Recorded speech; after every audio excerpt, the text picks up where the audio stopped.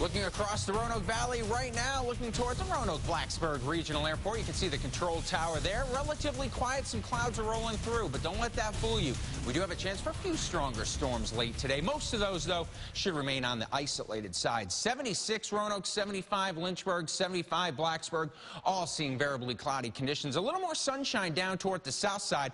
That's why Danville, Martinsville, you're already into the mid-80s. 76 Lewisburg, Wytheville coming in right at the 70-degree mark. You can see the clouds rolling through our area, kind of drifting up to the north and the east. A couple of sprinkles, north-central parts of Virginia. The rest of our area, not much going on right now, but as we gain a little heating of the day with some sunshine and a weak frontal boundary drifting into the area and then beginning to stall out, we will see some of these thunderstorms developing as we head through the afternoon. And there is a slight risk that a couple of those could be strong. Earlier this morning, we did have a couple of showers towards southwestern sections, but you notice as they drift to the east, all of those fell apart. So as you're heading out right now, we are finding quiet conditions, but look at this. Storm Prediction Center does have a good portion of the Commonwealth under a slight risk of severe storms late today into the evening hours.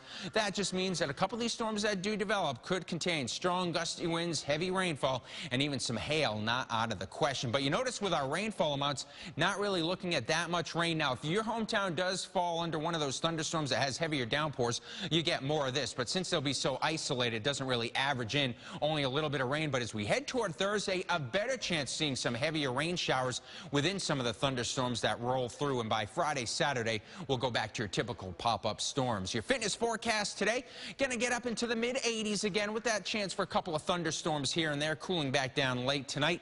This afternoon, if you're at the pool, high right around 86. But again, if you hear thunder roar, head indoors. Lightning can strike over 10 miles away from a parent thunderstorm. Maybe you're heading to the Greenbrier Classic over in White Sulphur Springs, West Virginia.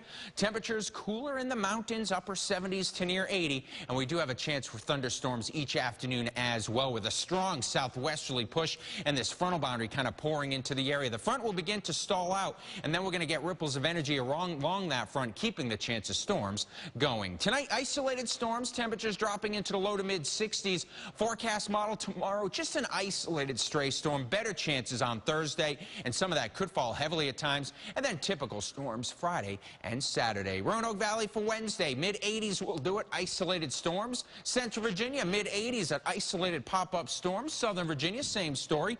Mid to upper 80s as you head through the New River Valley, Southwest, Blacksburg, Radford, Pulaski, Wytheville, all in the upper 70s and low 80s. Highlands, Greenbrier, 70s, low to mid 80s with a pop-up shower storm. 7-day planner Thursday, scattered storms. Some storms may contain some heavier rainfall.